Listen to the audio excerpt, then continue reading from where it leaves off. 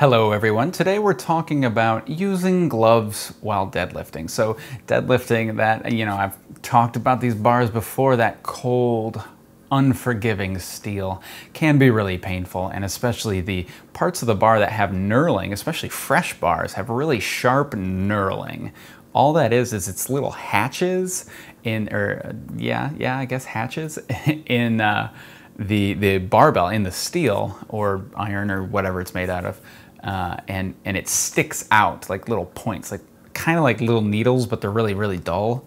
And it helps you grab the bar. It helps the bar stick to your hands. This can be pretty painful, as many new lifters will attest to, and as many old lifters will remember.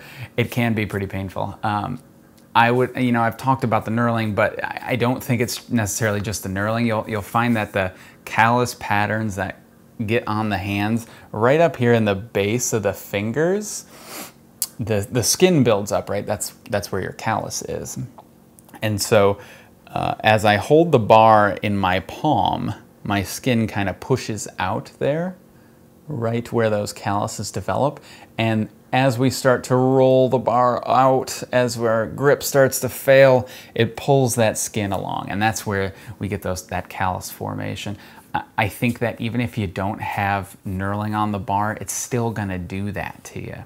So it's kind of a pain, right? And that pinching can be really uncomfortable, and it gets a lot better. And that's kind of the main message of this video is you should maybe put up with it, because if you do want to put gloves on the bar, you have to consider that you're making the diameter that you hold thicker. So it's much easier to hold closed something that's this big rather than something that's this big, right? If I have a really fat grip on my deadlift bar, it's much harder to hold. And so I'm going to limit the amount of weight that I can use. I'm going to limit the amount of stress that I can put on my lower body in developing it, right? Good stress, not random driving in traffic stress, but good working out, make me a stronger person stress. And so gloves are not quite fat grips, but they are partially towards that direction, right? So if you're a surgeon, maybe you need that. You got to be very particular about your hands. It's a huge investment. If you have, I don't know if you do any other detail kind of work. If you notice any issues, I work with a lot of programmers. A lot of them have wrist issues. Most of the time, holding onto a bar is totally fine though. So don't use my generalizations as any sort of recommendation.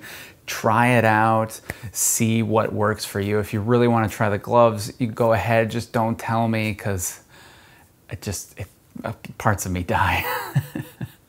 And that's basically it. So you have to understand that it will limit the amount of load that you can use. You could use gloves in concert with some sort of wrist strap to tie you to the bar.